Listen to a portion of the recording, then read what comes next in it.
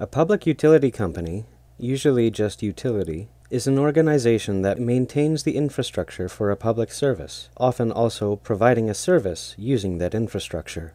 Public utilities are subject to forms of public control and a regulation ranging from local community-based groups to statewide government monopolies. The term utilities can also refer to the set of services provided by these organizations consumed by the public. Coal, electricity, natural gas, water, sewage, telephone, and transportation have all been considered utilities.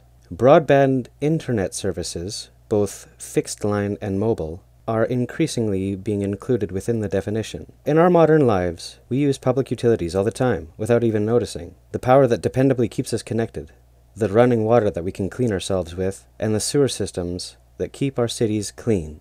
We can scarcely imagine what life would be like without them. But it certainly wasn't always like this. Today I want to talk about utilities, what they are, how they came to be created, and how they might change in the future.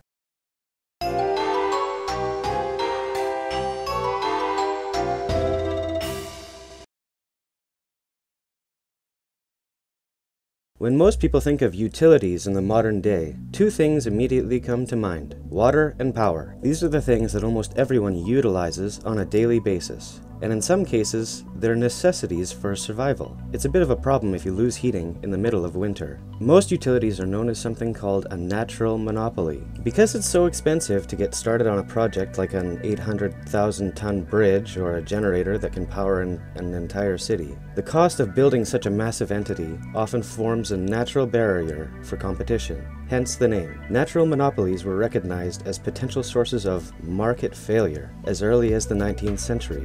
John Stuart Mill advocated government regulation to make them serve the public good. Our modern utilities usually come in the form of water and power, and perhaps natural gas or propane if you live in a place with cold winters. Looking into the subject of utilities, though, I found some pretty interesting historical examples as well. The concept of a common resource used by everyone has been around since basically the Stone Age. The first public utility in the United States was a grist mill in Dedham, Massachusetts, in 1640. Using the current of the Mother Brook, the mill was used by local farmers for grinding corn. Grinding by hand is very labor-intensive, so the town offered incentives to build a mill to serve the local population. Going further back in time, mills were effectively one of the first utilities, even going into the Middle Ages and beyond. Local farmers would often work together to build a mill so they could use it to grind their grain and make flour, much easier than doing it by hand. Some of the first government regulation of these valuable machines could arguably be the Roman Empire, creating massive water mills to feed their people, such as the Barbagal Watermill Complex with 16 water wheels, which has been estimated to be able to produce 4.5 tons of flour per day. Not bad for Bronze Age engineering. As times changed and technology advanced, the resources that would become most important to the public would begin to shift. The Industrial Revolution, beginning in the 17th century, would see a massive increase in the demand for coal. Coal was vital for all industrial machinery. At this point in history, the world was seeing a massive shift because of the invention of the steam engine. The steam engine and the eventual development of the locomotive made it possible to transport massive amounts of goods over land with trains and produce massive amounts of goods in factories thanks to the power of steam. The steam engine uses a piston, and the technology of using the energy of hydrocarbons to move machines would become a central part of the new industrialized world. The steam train was only the first use of an engine for mobility. The invention of the combustion engine, which had enough power to move a carriage without a horse, was another pivotal invention of human history. And as with any change, this one wouldn't go unopposed either. Maybe just salty horse farmers or something.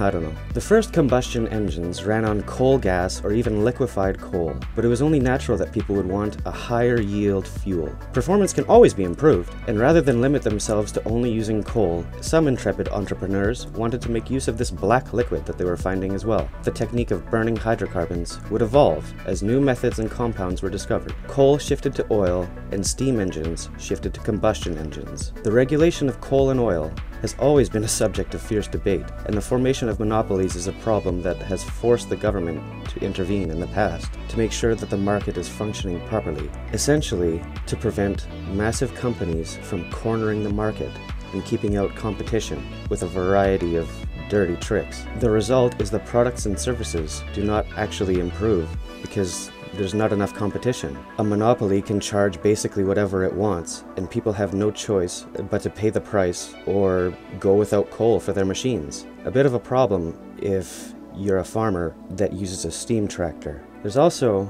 a bit of an overlap with coal and electricity. The first generators were all steam engines, all coal-powered. As a result, a conversation about utilities has a bit of an indirect connection with coal, even to this very day.